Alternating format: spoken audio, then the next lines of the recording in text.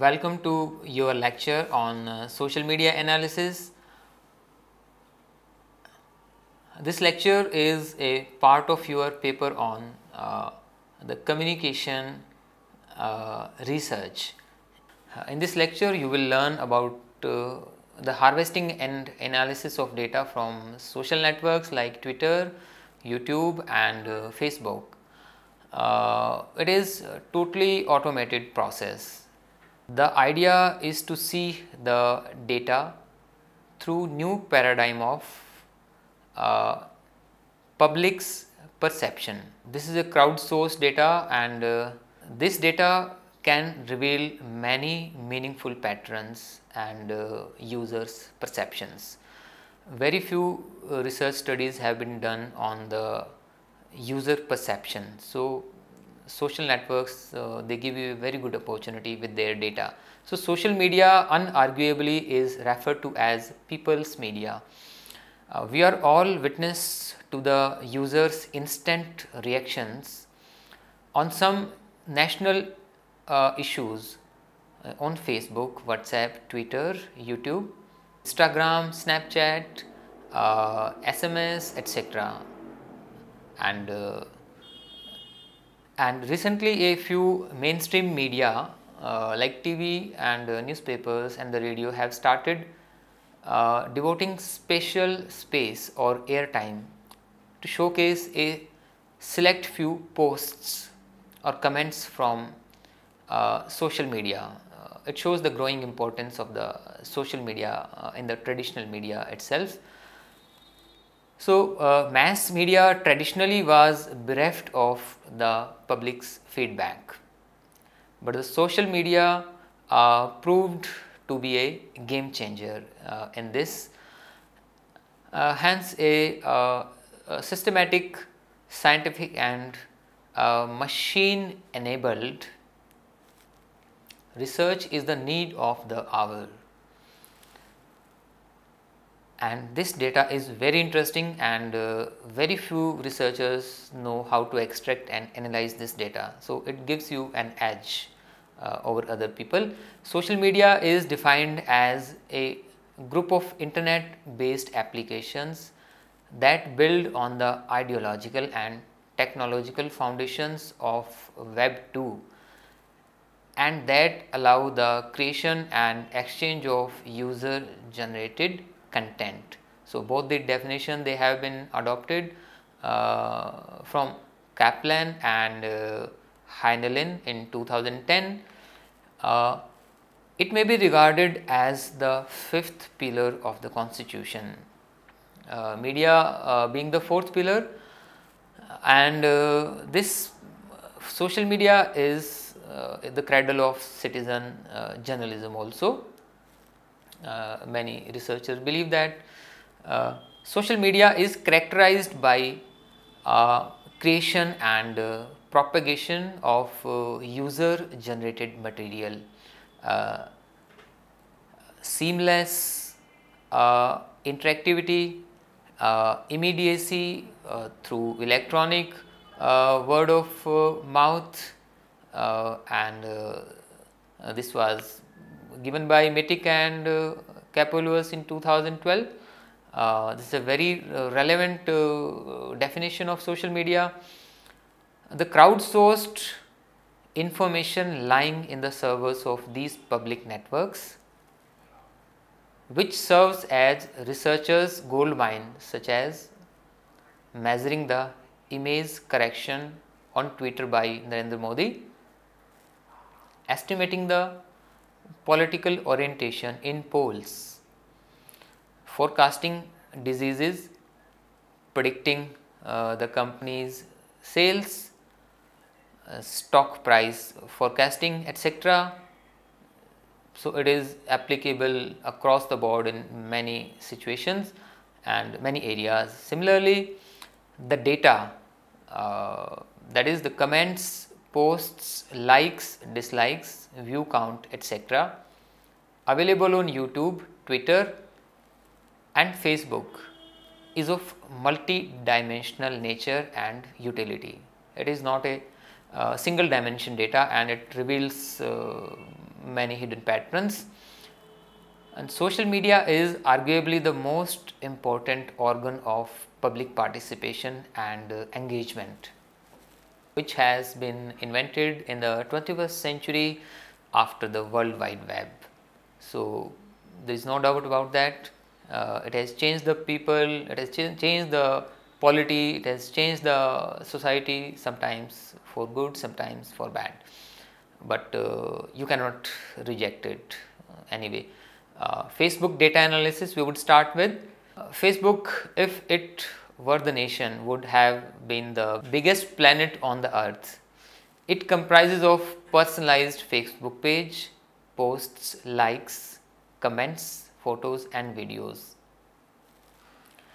This rich data can be harvested by researchers for insights. Biggest issues in the social media data harvesting pertains to the digital skills, that is the technical knowledge, price issues, and the limitation of the freewares, that is free softwares, and multi-dimensional treatment with the data. These are all the limitations, or you can call the opportunities.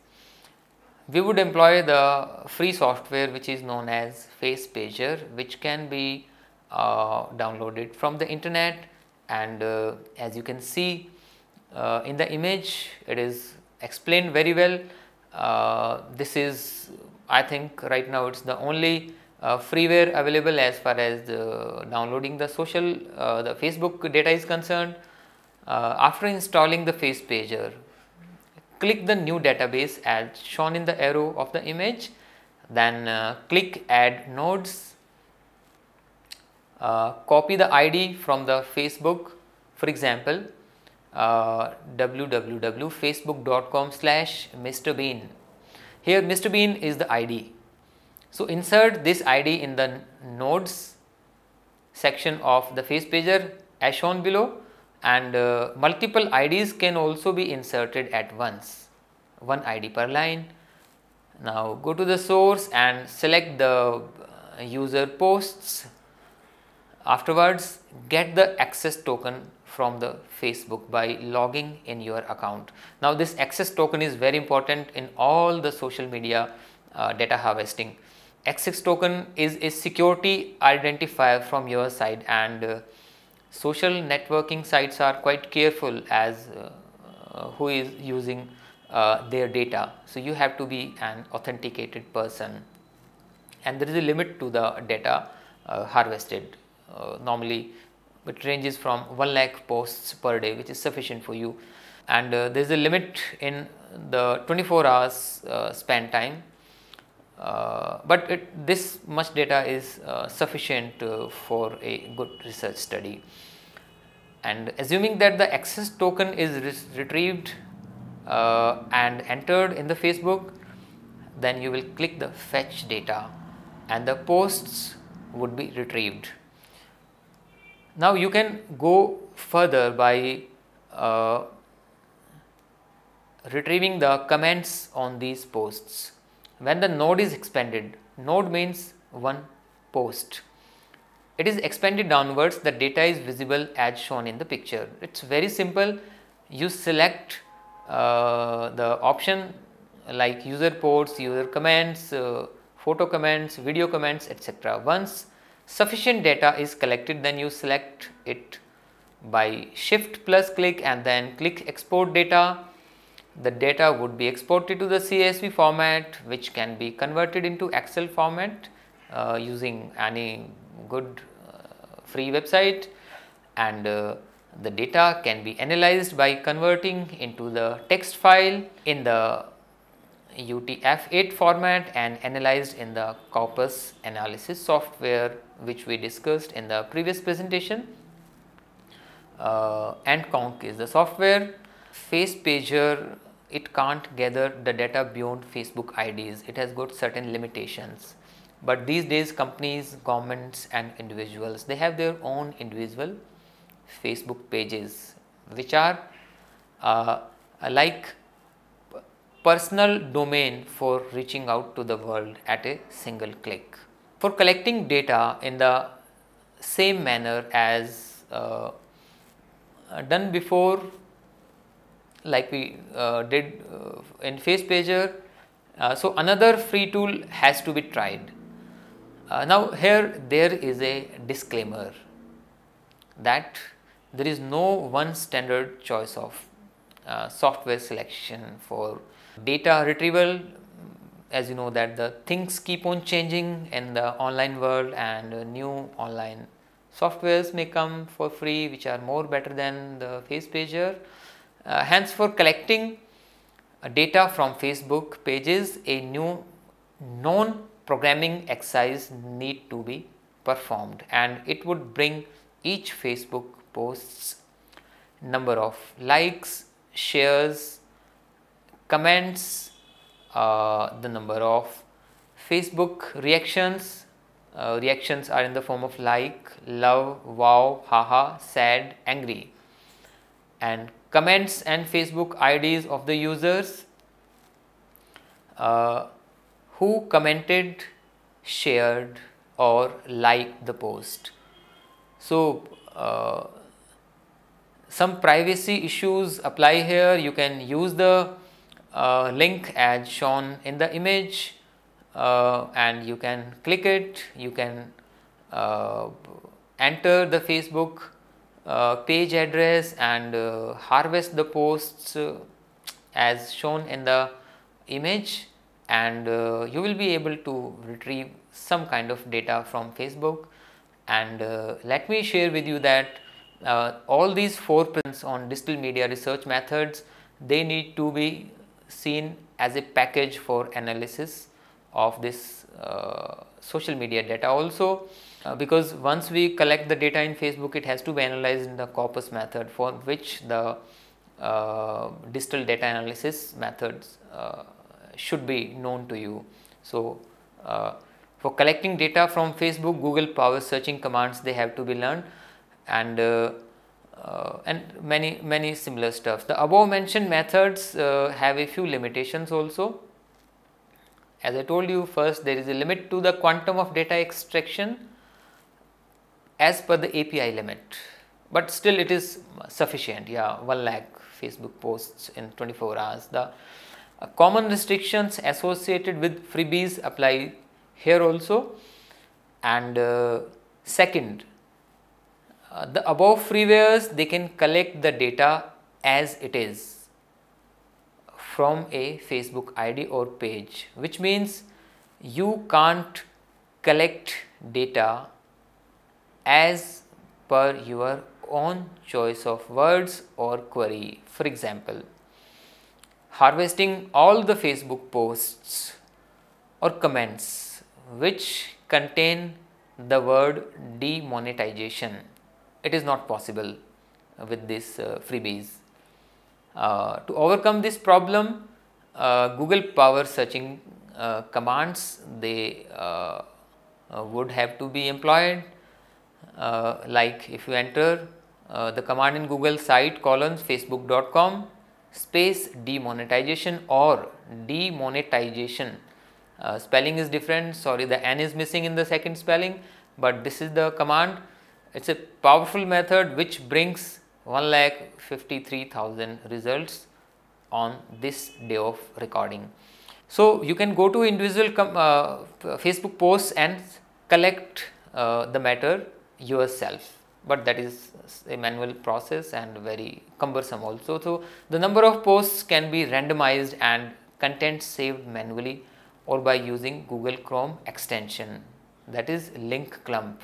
We just discussed in the last presentation about the link clump. It sorts out all the headlines and this would harvest the data as per the headlines of the Facebook posts and the corresponding URLs as shown in the table.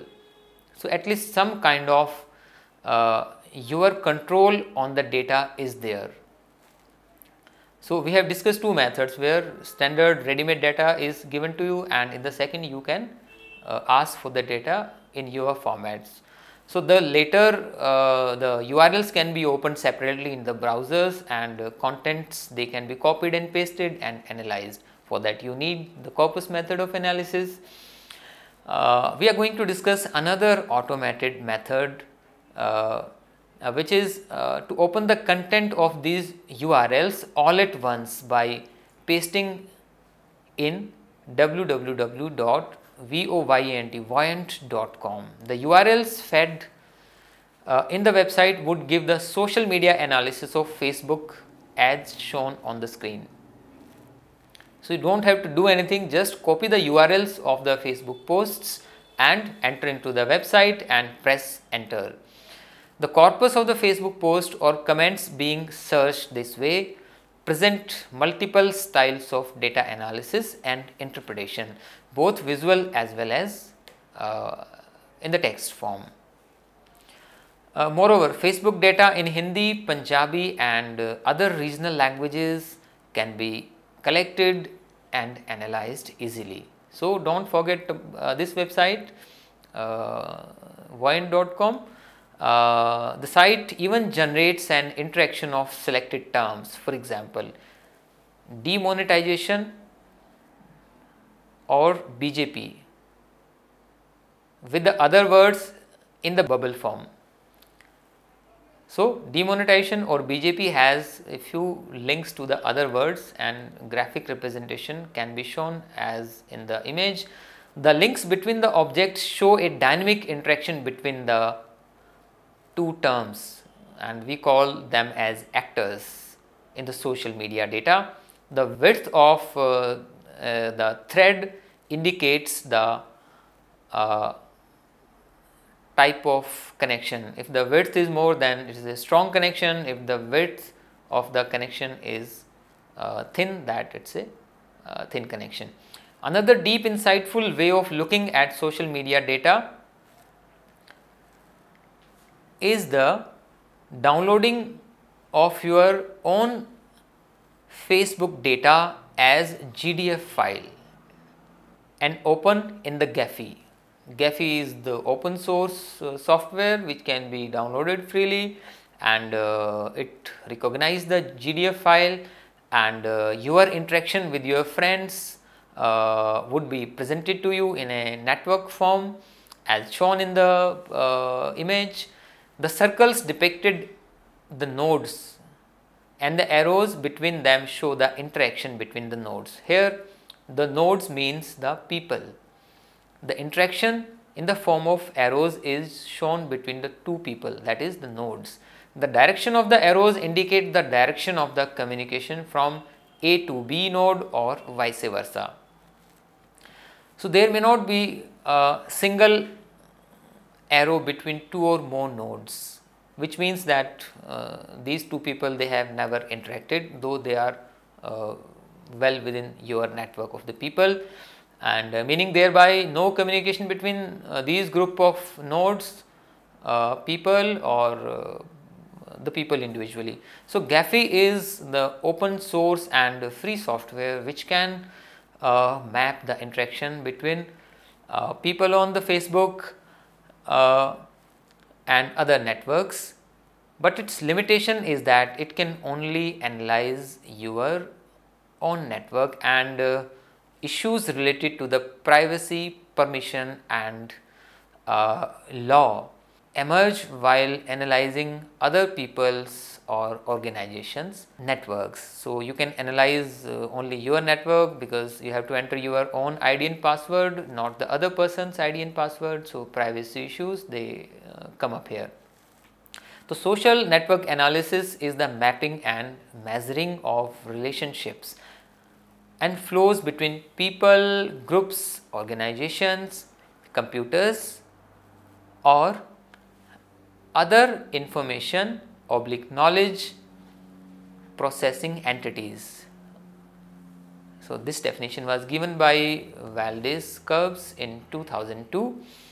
The social network analysis, we called SNA, is a method for visualizing our people and connection power, leading us to identify how we can best interact to share the knowledge within these networks. So Gephi can analyze the non-Facebook network data sets also.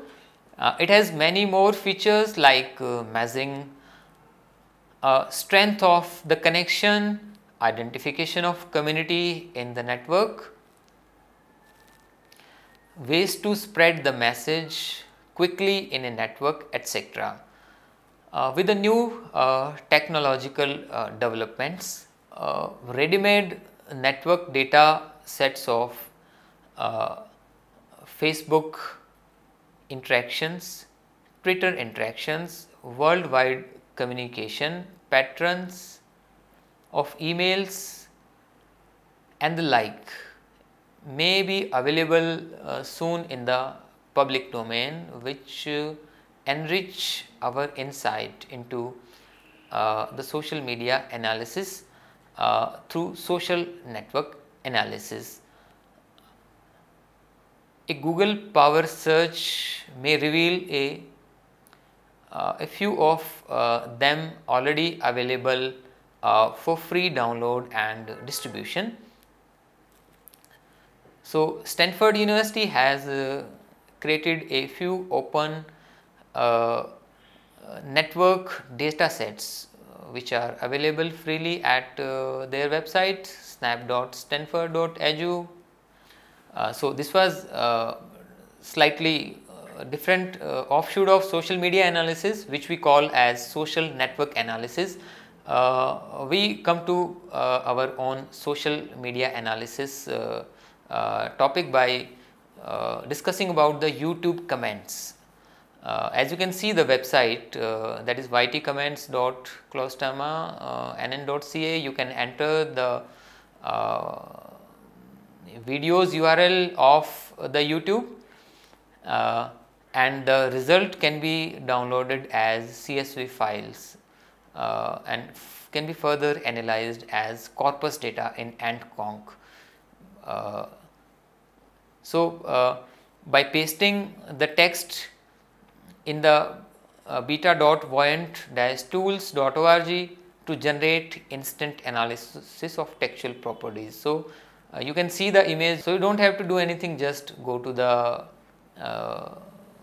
comments URL and enter in the YouTube comment website and harvest the URL, the comments in the CSV format. However, for a more detailed YouTube data analysis, a freeware from the link given below in lexi-url.wlv.ac.uk/searcher can be found. This is Webometrics analysis. It can be downloaded. It is the free software from the University of Wolverhampton, UK. This software from the Wolverhampton has extensive functions of data extraction at very deep level from Twitter, YouTube and the World Wide Web, etc. Before starting, we need to get the Azure YouTube data API key as shown in the image. For rest of the data harvesting from Twitter, we don't need the Azure key. We can collect the YouTube data in many forms. For example, collecting the videos on a particular query and video IDs of the video. After this, a whole bunch of video IDs are collected which are of similar nature. For example, MOOC, elections, demonetization, etc. Now this function will collect all the video IDs which are similar in nature so that the analysis is coherent. So these video IDs are listed in a notepad file and then we can press the get YouTube comments for the list of video IDs buttons as shown in the image. So it would collect the comments from the multiple IDs at once. Simultaneously it can do that. Previous website could not do that because of the limitation, but this is a very advanced software.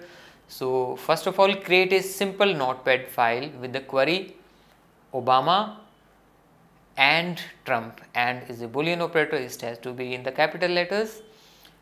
It will harvest the tweets which have the words Obama and Trump in the tweets, and you upload that. It can be Obama or Trump, or is in the capital letters again. So tweets which have the either the word Obama or Trump would be harvested. Now the tweets can be extracted from a particular handle also. For example, from Hindustan Times. Now Hindustan Times is the Twitter handle, means Twitter address of the newspaper Hindustan Times. So it will retrieve all the tweets from Hindustan Times. So these kind of methods are available. The flexibility in tweets extraction is that the software can simultaneously search all the above query forms at one go. For tweets extractions, you need to have account on Twitter, and the app would request the Twitter on your behalf for authentication. That is, you will have to get a PIN number in order to access the Twitter database. Again, that is API, and you don't have to do anything. The Web-o-metric software or the app will do it for you. You just press next, next, etc. After the permission is granted and you share that PIN number with the app, the extraction starts. Web-o-metric can collect random tweets being done at any particular time. For example, you want to search the Twitter database for latest tweets on any topic, you can do that. That is a separate form of analysis.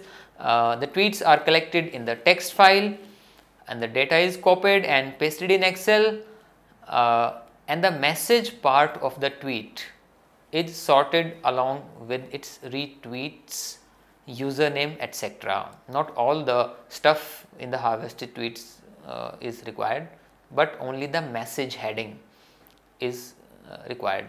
So this data can be analyzed according to the research objectives in the corpus software, or that beta.voyant-tools.org as discussed.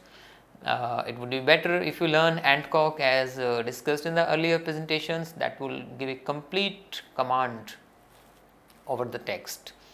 And a few things have to be noted, that Twitter allows only 7 to 10 days old tweets by freewares, and for older tweets you may have to pay. So this is the constraint.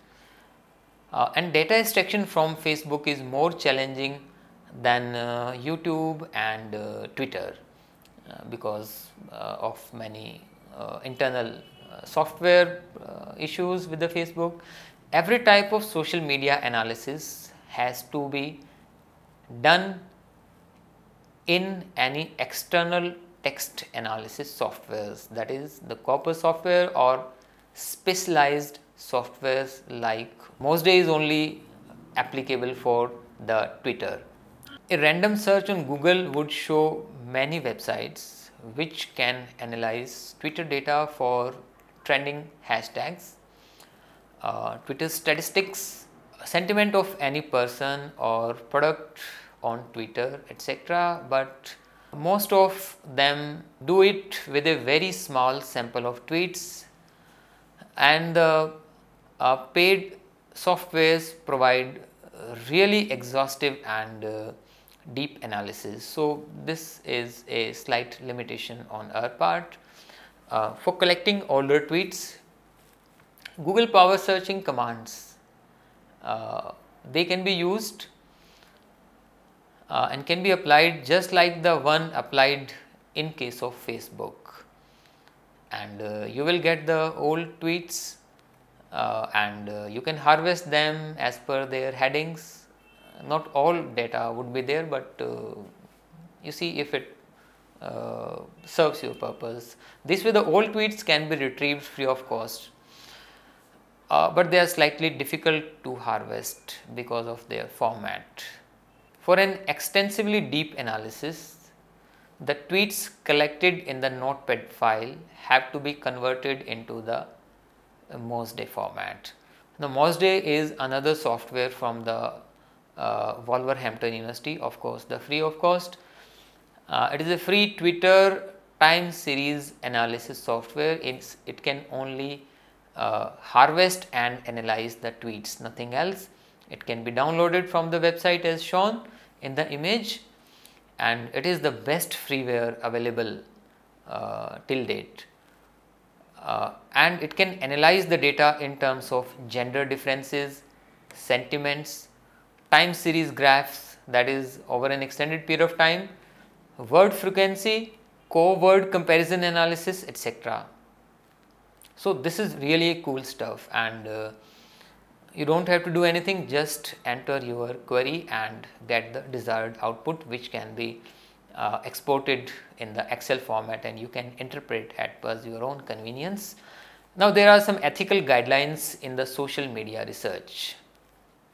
Since network data is people's data, and hence a researcher must deal with this very carefully. One of the biggest areas of concern with social media data is the extent to whether such data should be considered public or private data. This was outlined by Townsend and Wallace. This seems to be a fairly good proposition, because the data is public, still it is private, so there is no distinction in that. The process of evaluating the research ethics cannot be ignored simply because the data are seemingly public. Boyd and Crawford in 2012, they outlined this. Questions of whether online postings are public or private are determined to some extent by the online setting itself, and whether there is a reasonable expectation of privacy on behalf of the social media user. It was outlined by British Psychological Society in 2013.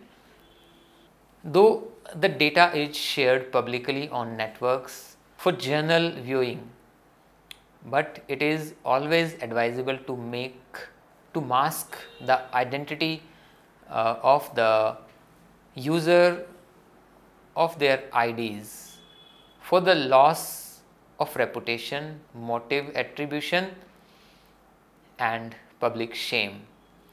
So, data is public, still it is private, and all the ethical guidelines apply here. Hence, social media analysis tend to compromise with the anonymity of the users. Some of the guidelines, they pertain to the common sense, and some of them are really relevant for the social media analysis. The same is well guarded in the traditional method of research. The anonymity is ensured in the traditional method of research, but not in the social media analysis. So, you have to be very careful about that. Exposing the identity may result into embarrassment and even prosecution, and though the data is public, but it is to be treated as private. Data belonging to the vulnerable sections of the society like children, women, and minorities warrant acceptance. If during the process of reporting the results or referring to any individual post, the researcher should think about either paraphrasing the same or removing the user ID, or both. Alongside, the researcher must keep in mind the legal issues and the terms and conditions of data extraction. The APIs give you the right terms and conditions of the data extraction, and you automatically agrees to that. The data extraction must be in accordance with the institutional ethical guidelines, funding agencies policies, and data policies of the land. So, these are very crucial issues, and sometimes we are not able to see the nuances of the data expression, so it may help. According to the Association of Internet Researchers, no set of internet research guidelines can be static, because technologies and the way the technologies are used, these are constantly changing. Everything is dynamic, so new paradigms would keep on evolving, and most of the paradigms, they appeal to the common sense. Hence, the researcher, being the custodian of public's data, is the trustee too. In the end, while finally concluding, I hope that at the end of this lecture you are well acquainted with the social media analysis techniques. I hope this lecture has been useful and helpful in learning various fun-laden and innovative techniques of analyzing social media data. And for more details, you can read the module on this lecture carefully and attempt the questions in the end, and read all the chapters of digital media research methods, 4 chapters, and the presentations, because they must be treated as the complete package to understand every individual lecture. Thank you.